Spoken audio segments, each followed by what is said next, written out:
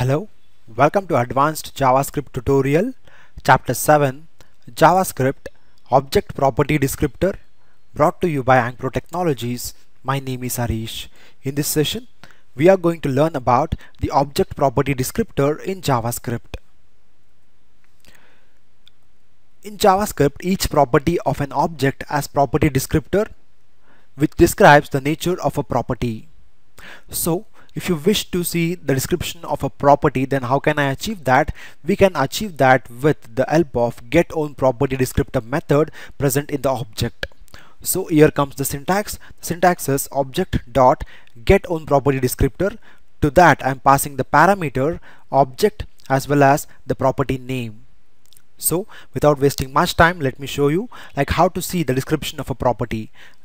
Here comes the function employee, and it's having three properties: name, gender, and allow.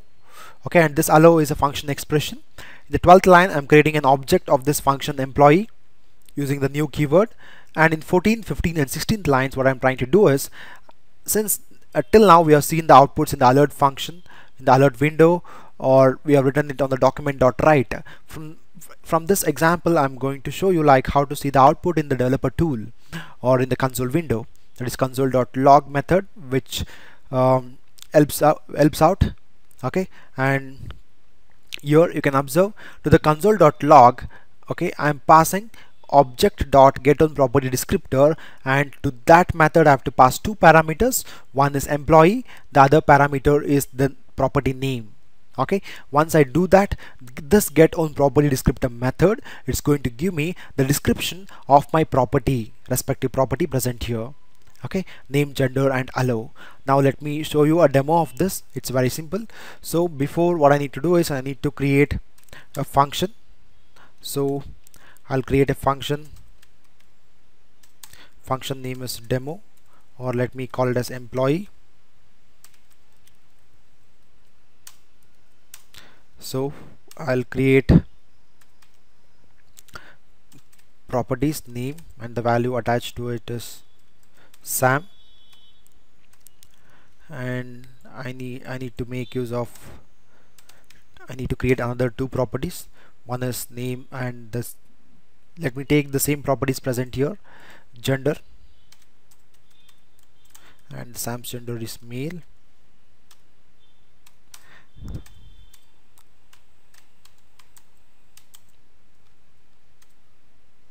Function, this hello property is, it's a function expression.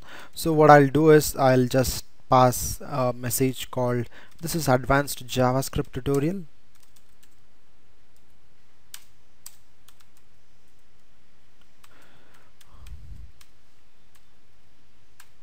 Okay, now I need to create an object of the employee.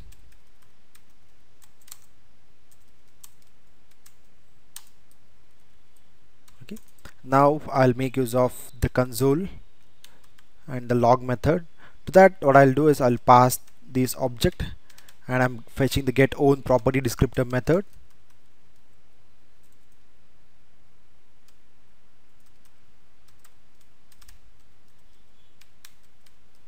getOwnPropertyDescriptor. To this getOwnPropertyDescriptor method, I have to pass two parameters. One is the object name. My object name is employee, and the other thing I have to pass is the property name, and the property name is name itself.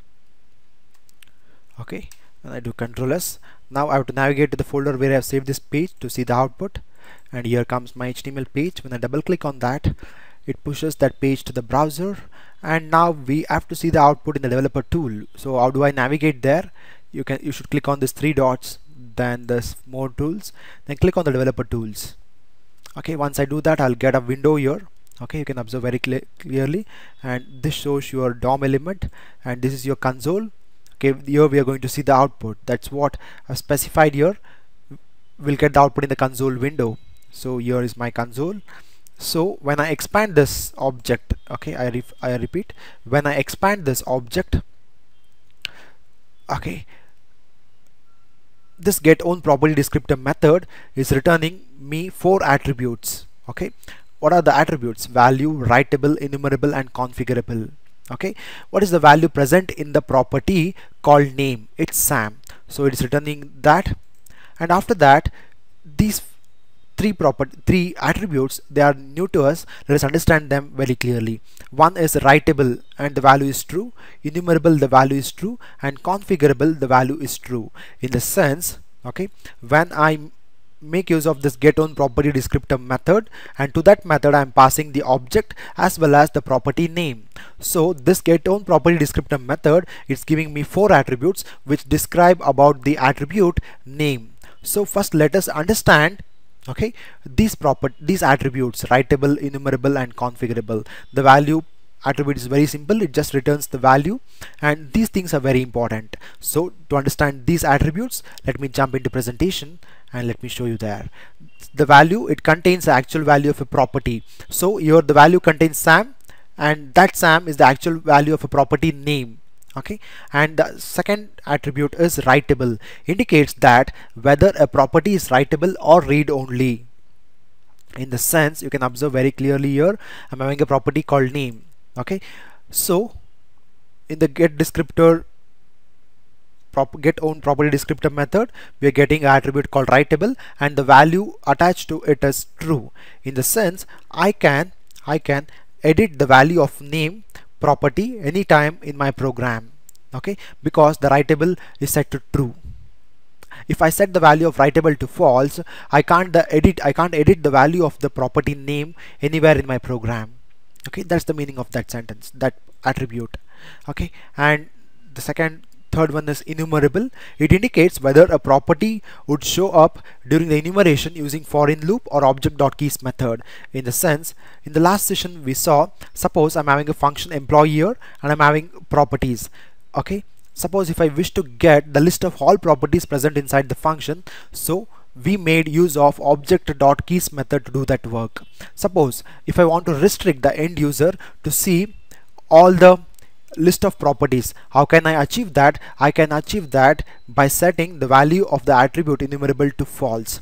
Once I set the value of enumerable to false, okay, one can't access the list of properties present inside the function when he make use of object.keys method.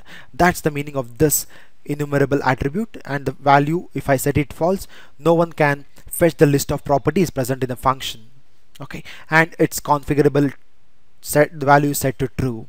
Don't need to worry if you don't understand about these attributes and the description. Anyhow, in the coming sessions we are going to learn about these attributes in depth. As of now, in this session you have to understand like what is this getOwnPropertyDescriptor is going to return you. It's going to return you 4 attributes. One is value, enumerable, writable, and configurable.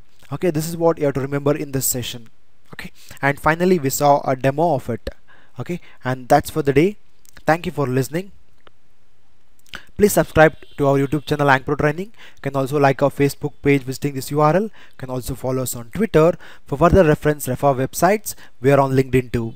Last but not the least, please don't forget to give the feedback. Thank you.